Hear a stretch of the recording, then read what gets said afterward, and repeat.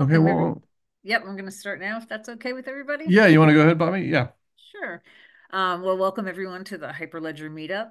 This is the AI FAQ lab. We're discussing the newly formed lab, how it got created, and where it's going in the future. Next slide, please. So again, this is a Hyperledger Foundation meetup. We abide by this antitrust policy and a code of conduct. So if you take a moment to read that over, just to know that everybody is welcome in creating a safe and welcome environment for the community. So I'll give you a minute to read that.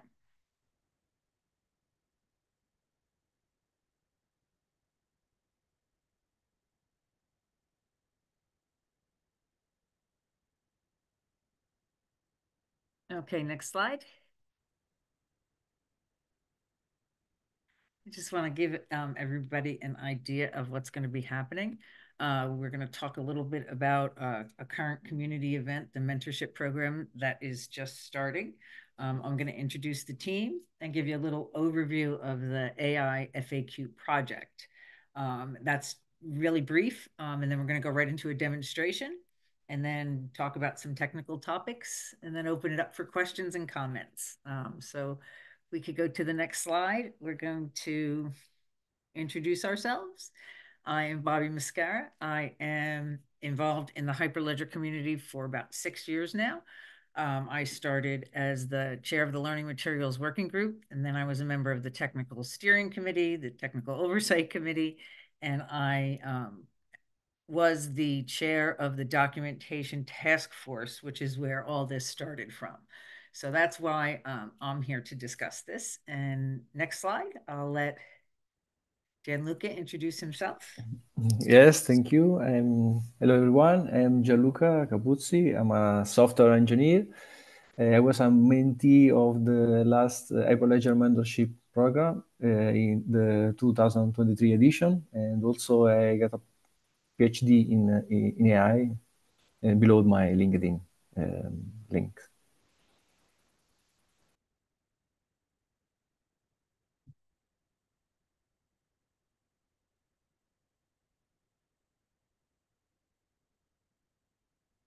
Tripur's next. I don't know.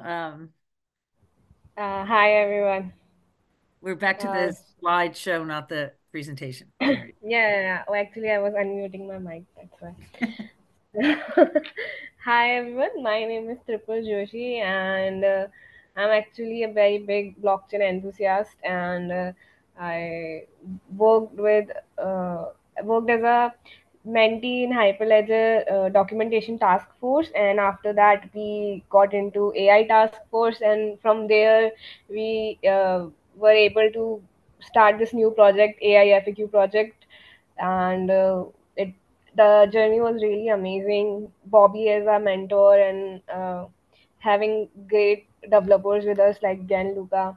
So it was a really amazing experience, which is still going on, and I hope I will see more people joining us from this meet. And if you want anything you want to ask about open source or anything related to research in blockchain area or in AI, please reach out to me in through my LinkedIn. That's all from my side. Great, thank you. So a little bit about the project and where it started from. So I had mentioned that I was the chair of the task force for documentation. And the task force started about a year and a half ago. And two things were coming out of the community. One was everybody was talking about the metaverse and everybody was talking about AI. So at the documentation task force, we were looking into how those two new technologies could enhance the documentation support for the community. One of the first ways was the Hyperledger library, which is a metaverse library where it stores all the current information for all the different projects, tools, and libraries. And then the next way was AI and how that can help. And that obviously could help with standardizing and templating a lot of the documentation that comes out of the community, making it easier for everyone to create high quality documentation. But then the other area that we were looking at, where Gianluca really stepped up, was having um, these chatbots become almost not privatized, but it's the quality of the information going in. And we were looking into how you can guarantee your community information is what you want it to be. And I know in the news and all over the newspapers and news feeds and YouTube channels are people discussing where all of these companies like the chatbots got their information from, and was it copyrighted? Did they steal it? Is it correct information? I mean, what is going into these things? And it's really a big unknown. Well, Gianluca and the team came up with a way to solve that problem. So again, we're open source. Everything in the Hyperledger community is open source. So out of the mentorship documentation program that we did in 2023 came this AI task force, which has now applied for and is a Hyperledger brand new project in the labs. So the way things kind of flow in Hyperledger is this particular project, a task force started, needed help, applied for the mentorship program to get new eyes on it. And the mentors came in, they worked through the summer last year and looked at that, and at the end had quality code to put up into a Hyperledger lab, found a lab stored, and now it's in the Hyperledger community as a lab, which means anyone can come help and join and help develop this open source tool for the Hyperledger community or any community. So the tool itself came from the mentorship program. And this year, we've also applied for another mentorship program to support this project and help develop it out. And it's open to anyone. More information, like Tripur said, please just reach out to any of us at any time, and we'll be glad to fill you in. So right now it sits as a Hyperledger lab, which hopefully we'll get enough support from the community and enough interesting developments coming from it that it will go from lab to incubation, which means that Hyperledger supports it more in its community landscape, and eventually a Hyperledger project, which would be awesome for Gianluca and the team. So basically that's where the project started and how it's developed. So we have this AI chatbot, a quick overview of it. It is support for your frequently asked questions and your documentation. So we will show you how it's two parts. The first part is the information that you program in, and then the second part is the information that you want to get out of the information you put in. So this open source tool lets you put in your company's documentation, your GitHub repositories, your frequently asked questions, stuff from your Discord channel. You get to put in the information through this code that Gianluca has developed, and then you can query it and get your questions out. So moving along, Tripur is going to give us a demonstration, and then Gianluca is going to show us a little bit. Oh, I spoke to this slide already. So it's basically an open source initiative to help with extensive documentation so that you can have frequently asked questions answered correctly right away. And when you open up your documentation to the community like this, it ensures it's going to improve, because trust me, if you have any kind of forms on any kind of books you've written, people will let you know if you have a mistake. So it's constantly improving and innovating. And it's friendly and it's easy to handle, so that if your company wants a personalized FAQ, this is, please join us, help us, let this grow and develop into the project that it could be. So with that, I will turn it over to Tripur. Hi everyone. So starting from demonstrating AI FAQ, let me share you. Currently, we are doing it from the Google Colab and on Jupyter Notebook. So this is our GitHub repository. I will share the link in the chat box. And so if you want to test this out, you can do it on your own by going to the README file, and then we have mentioned everything. Then Gianluca has written a Medium blog on it where you can access all the things, Jupyter Notebook and everything that you want to get, where we have explained each and everything about how things are here. And here is the Google Colab notebook link for you if you want to go on it and want to play around. And we have also mentioned in the readme file how to add your link. Like we are currently using iroha for example. As an example, you can insert your own documentation. It's very easy. We have shown each and every step on it, and with images. And so if you get stuck, we also like if you start running this, you will get Gianluca's email ID, so you can ask there. And so I've already set it up so that I won't waste all of your time. So we just have to install some packages before going further, and which I have already done. Then we will other dependencies, importing dependencies. Then moving forward, here we have mentioned the read the docs of Iroha. And here we are taking from here we are taking the documentation, and whatever is mentioned in the documentation we will able to answer it. Like whatever question we will ask them, the AI will answer us. And so this is what it's currently looking like. We are working on the version 3 of it, so hang tight. And let's start by asking like a very simple question, like what is Hyperledger Iroha? Uh, Connection error. Just a second. Sorry, Tripur, I think you are using my version, which is working with Linux Mint distribution. So you Oh, can.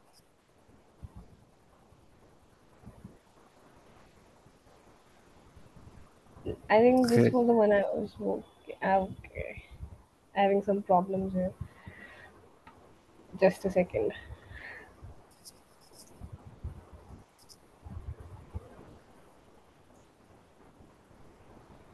Oh, I'm starting once again because it Yeah, time ran out. I think. if you want, I can share my screen and you can use the same with Iroha. You Yeah, for can sure. yeah, you can use the same with Iroha. Okay, let me share the screen. Yeah, this is the same installation.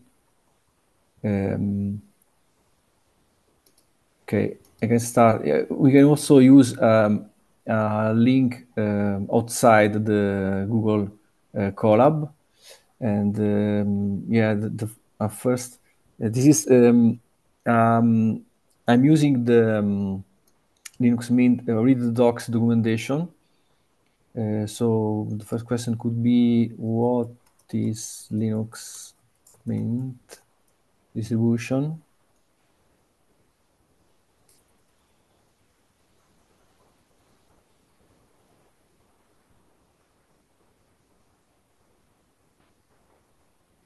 Okay. And the system is an open source community driven Linux distribution based on Ubuntu, blah, blah, blah. And the system, the knowledge base is that one. I started with that link inside the Google Colab notebook here. But the first example, the version which you found on GitHub repo is using Iroha, Hyperledger Iroha. So we can try with another question like how to install Linux Mint.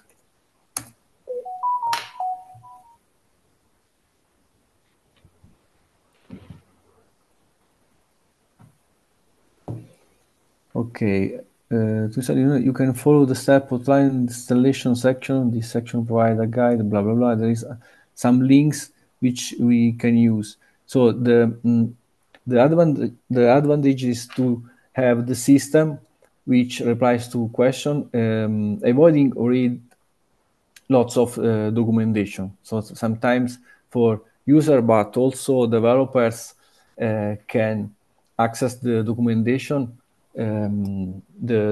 without reading all documents. So we can start to use the system asking question to the chatbot. And so for Tripur, if you want to check the same, now I can change using IROA. We can use the same link. Now I will run that system. Okay. And you can do the same if you want. I will try to continue with the presentation. Okay, and after that, when you are ready, you can also stop me and try another, so to have another demonstration if you want. Okay, thank you. Yeah, and I want everyone here to suggest some questions that they want to ask from the AI FAQ from the bot, and we will use them for our next demonstration so that you can have a real time interaction with it. So please feel free to comment your questions in the chat box. Yeah. Okay, thank you, Tripur, thank you, Bobbi, thank you very much. So let's start talking about use cases. The first one, user developer documentation, is our use case, and so we can have a chatbot which replies to our question about documentation, but also other companies are investigating these technologies. For example, another use case can be the customer service. I found LinkedIn post on that, and there are some companies. There is a list of that: Amazon, Sephora, Delta Airlines, Bank of America are using this system, are investigating to take advantages, which are, for example, 24-hour per day availability, 7 days per week, because the system do not require people, so can run every time, and also for immediate accessibility, because people do not wait in long phone, but immediately can access to the service.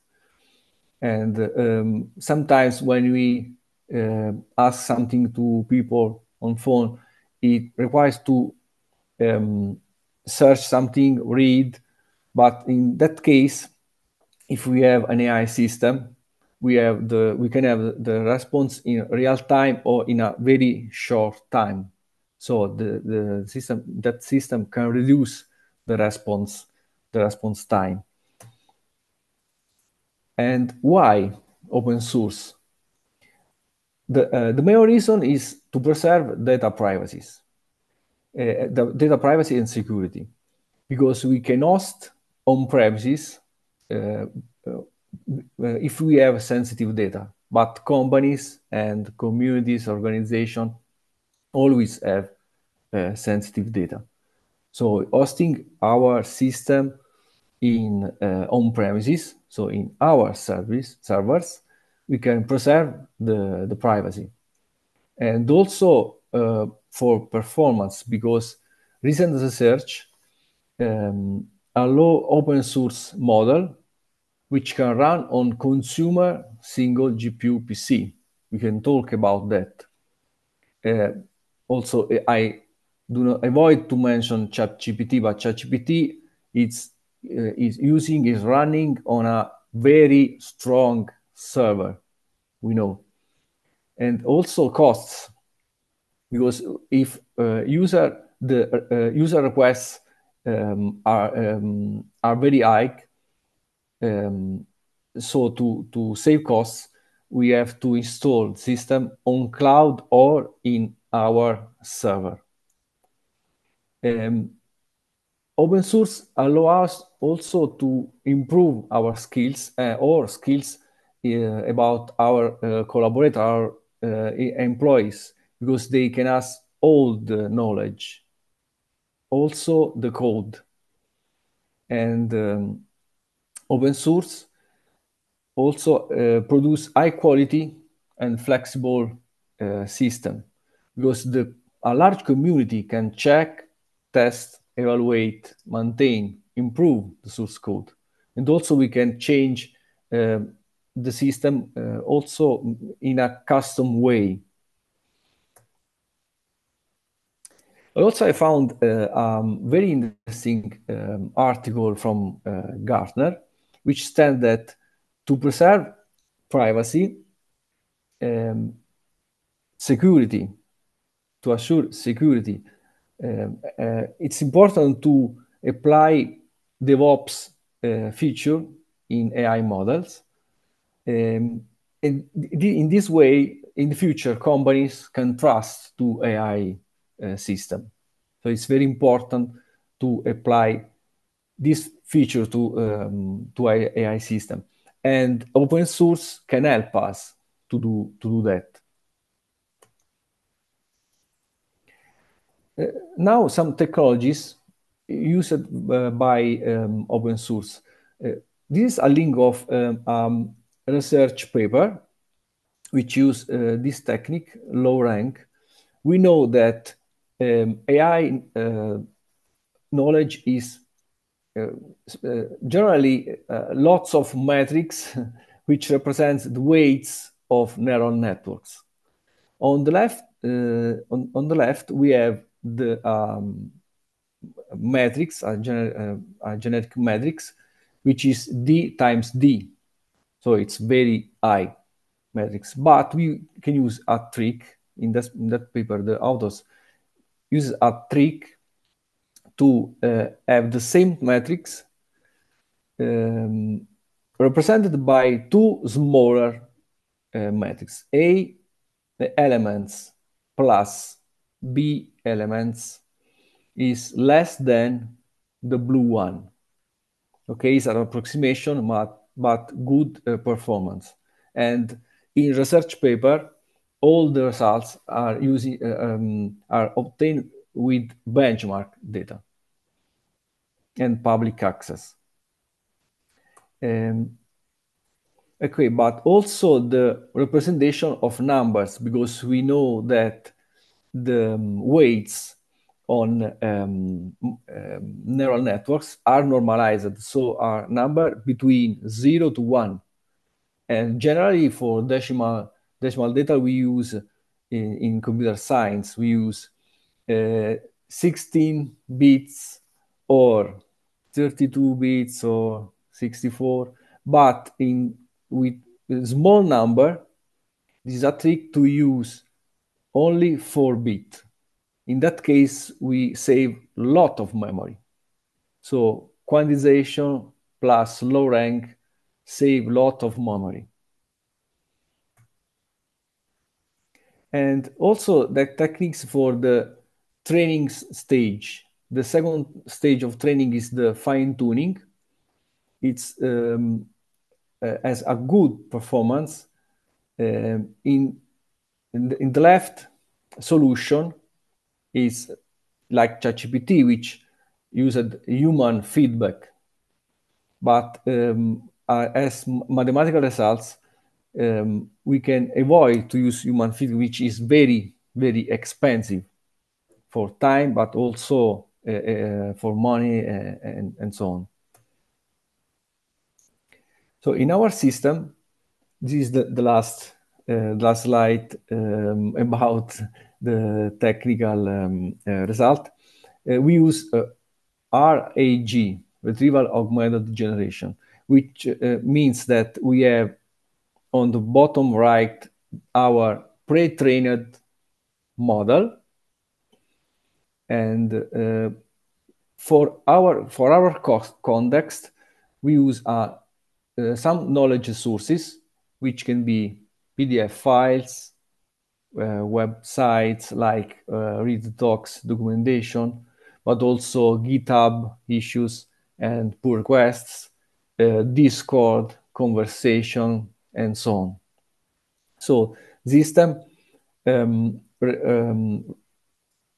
reply using the general AI model with context, our context data. Which is the current architecture and which are the current data flows? So the system has two main steps. The first step is to create the knowledge base. In the second workflow, user can ask question to the system. So we use the well-known LangChain open source library, which read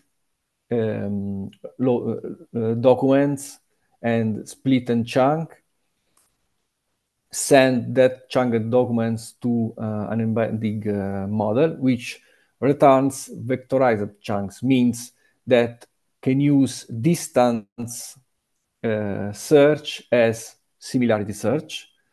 And last step about the ingestion flow, that data will be stored inside a vector database. Now the system can provide the user interface to the user. User can ask question will be sent to the system, which again send text messages to the embedding model. We return with the same metrics the vectorized messages, which will be sent to the database and returns using similarity search the retriever text chunks. Now model can work. How? Using the query, which is the question from user, and the retrieved text chunks, and can send the response to the system. Now the system can show the response to the user. So two data flows, the green one to build the knowledge base, and the blue one for the run to reply to the question from user. And for the future, if AI FAQ team what want to do? Now we want to build a prototype which has new features.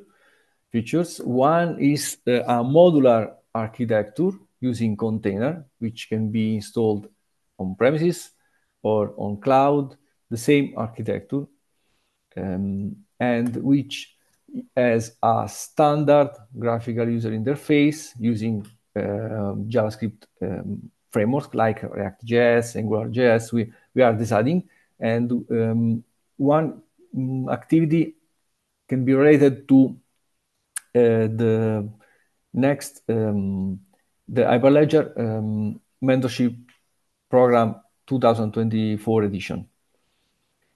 And clear we want to decided to install on premises or GPU cloud with new feature, preserving data privacy with security and reliable system, and also with DevOps feature like continuous integration, delivery, and deployment. For example, if we want to change the model or improve the model, want to add new knowledge to the database, that activity will be transparent to the user. About costs, this is the very first study of the cost. On the blue line is the cloud solution. and the red line is the on-premises solution. If you use a cloud solution, we do not buy hardware. On the other side, if you use on-premises solution, you have to buy a strong server. We can also talk about what does it mean, strong server. So we can start with high costs, but after some months, you have to pay. We have to pay only for the power electricity, and so the on-premises is cheaper than the cloud. And this slide show an estimation of annual costs after 1 year. On the left, on cloud solution, if we spend $2,000 per month, and we saw Google Cloud, but also AWS Cloud, the cost is similar. After 1 year, we have $24,000. On the other hand, on the right, we have the on-premises cost. We have to buy a server and also pay $200 or $250 per month for the electricity cost, and we have more than $10,000, but less than the cloud solution. So the question, how AI FAQ team can test the system, can go ahead. There are also cheaper solutions.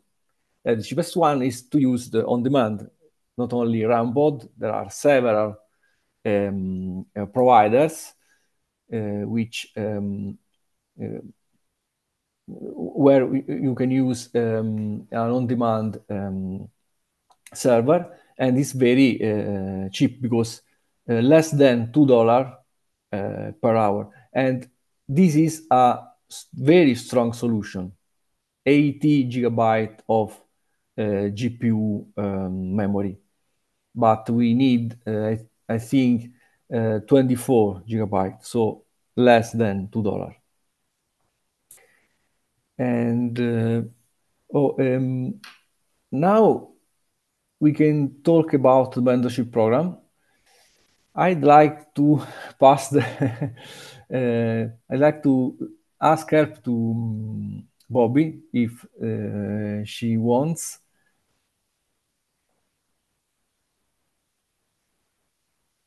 Hi, everybody. Yeah, so the mentorship program, again, it's a great opportunity, and that's how I met Gianluca and Tripur, was last year through the mentorship program. They joined the program as non-compensated because there was one person who was compensated who did a fabulous job for us, but was more into the documentation. And as this morphed into the AI, Gianluca and Tripur came with us and have been working really hard on this, and I'm very proud of them. We meet every Monday in an open call that can be found on the Hyperledger public calendar on the Hyperledger wiki page, which is wiki.hyperledger. And you can find this project under labs, and you can find the meeting times under the calendar of public meetings.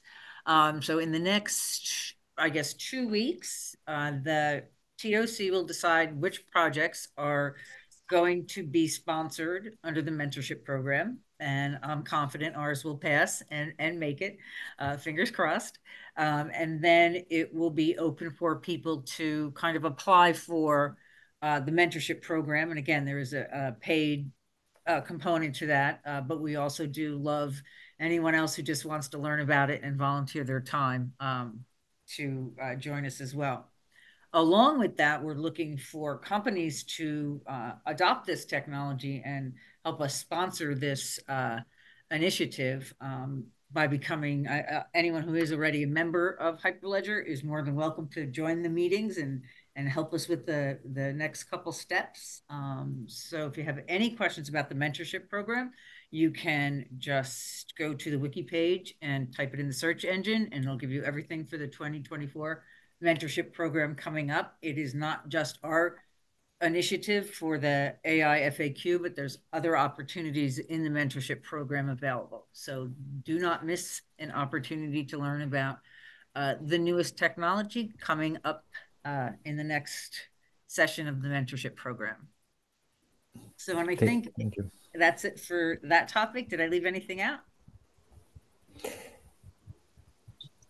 Thank you, Bob. I don't know if Tripur wants to. Is Yeah, okay.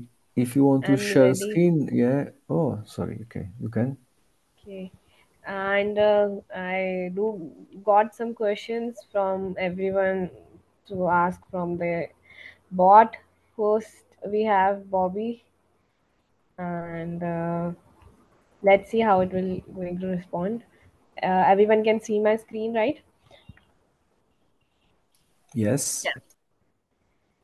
Oh yeah, it'll take only few seconds.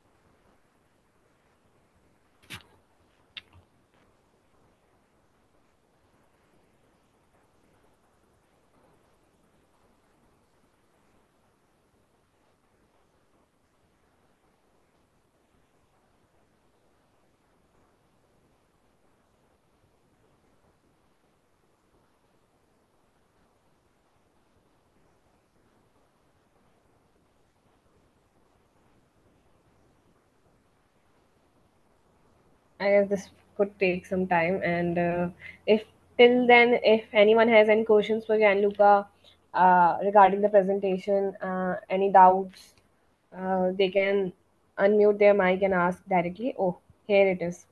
So, how do I create a bootable DVD? And to we got the answer for it. Okay. Uh, what are the system minimum requirements for installing? So we didn't specify which system we were talking about. If we will uh, again ask it and mention about iora, and then it can give us an answer for installing iora. Mhm.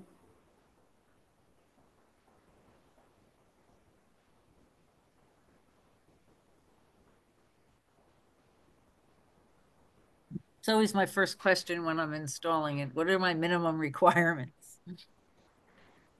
Yeah, Yeah. we Yeah. I yeah. will try to reply to question after the demonstration. Yeah. It takes some time because it schemes through the whole documentation, and then it gives you the appropriate answer to it.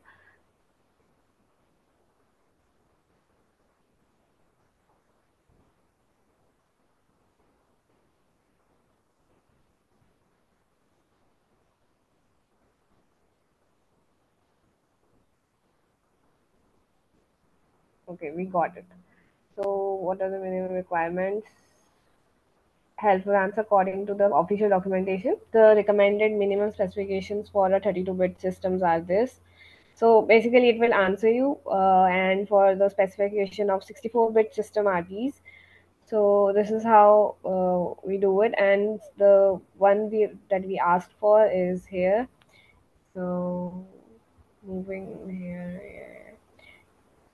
Everything like all those questions that like frequently got asked, like how can I install iora on mac. So some specific questions got up, and for our question we got a answer as to install iora you need a 22 GB ram and 34-bit cpu and all that. Again we have one more questions that Brad asked, that was, is the solution base a database solution? So let's check that out.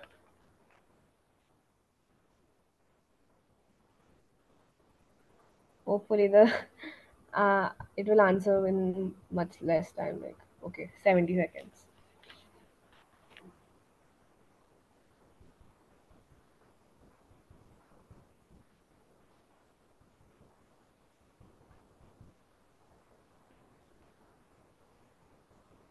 So here we got the answer. Based on the given material, it is clear that the knowledge base is not a specific database solution, while the material mentions a knowledge base as a potential resource for finding solution. No specific database solution is mentioned. It is possible that the knowledge base could be implemented using any number of database solution depending on the requirements and the constraints of the particular system being developed. Therefore, it would not be appropriate to infer any specific database solution is being used or recommended based on this given material alone. So here is the demo. Simply, I answered everyone who asked the question in the chat box. So Varun mentioned, lol, few is too much. Yeah, it sometimes take time. It totally depends upon like how fast our computer is working. So that's that. And moving back to the presentation, any questions regarding the slides that were given? Yeah. Okay, if I can try to reply to some question in chat. Yeah. Because there are, okay.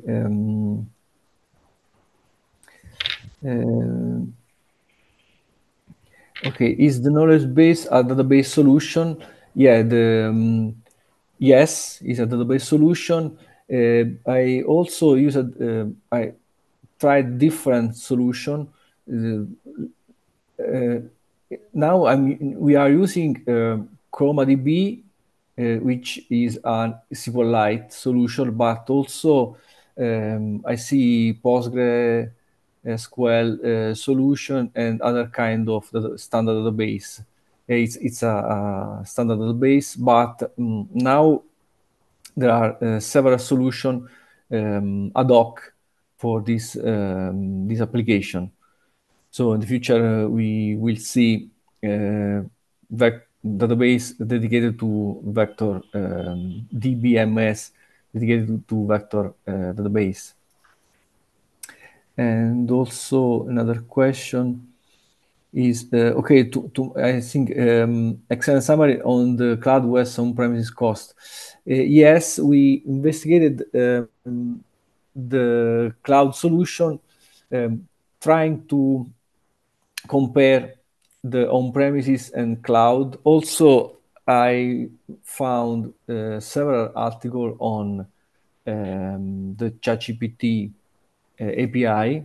I didn't mention here because this is a presentation with focus of open source, and the result is if the number of requests is very high, the system will be very, very expensive with ChatGPT. If we talk only about open source, the on-premises solution required to buy the server, obviously, but guarantee the privacy, and also the monthly cost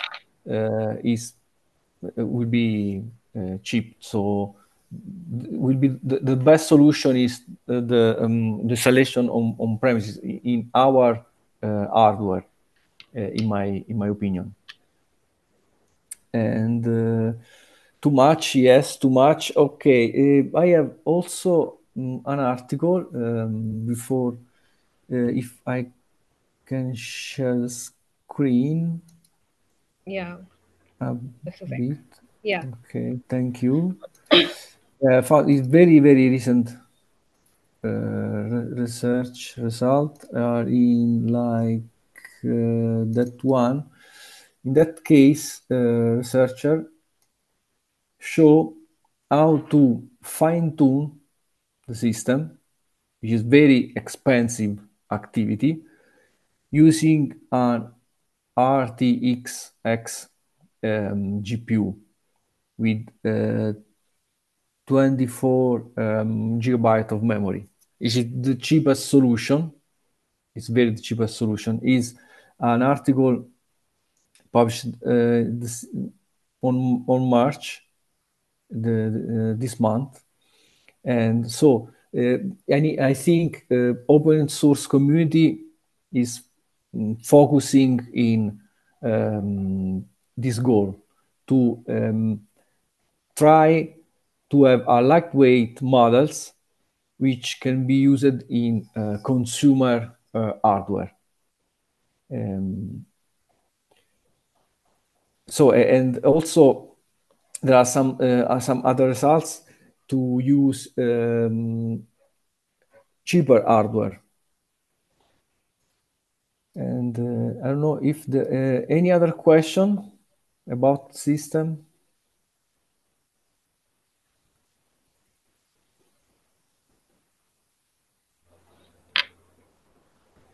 I guess no more questions. So Okay. let's move forward with the presentation. Yes. If you want to share the screen, yeah, okay, you can share the screen. Thank Okay. you. Yeah. So moving forward, we have how can you connect with us, and please join the Discord server of Hyperledger Foundation. There you will find a channel named as AI FAQ, and you can message us there and ask any questions if you come up with anything later on regarding the presentation or how you can contribute in the project, and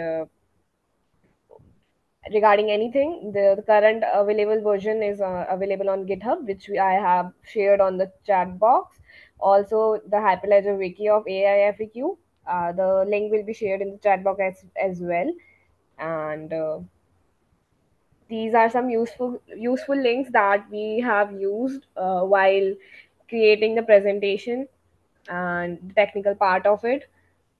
So these are will also be will be in the chat box if you want to go through them in the depth, and you want to ask any questions. Gianluca's LinkedIn is also in the chat box.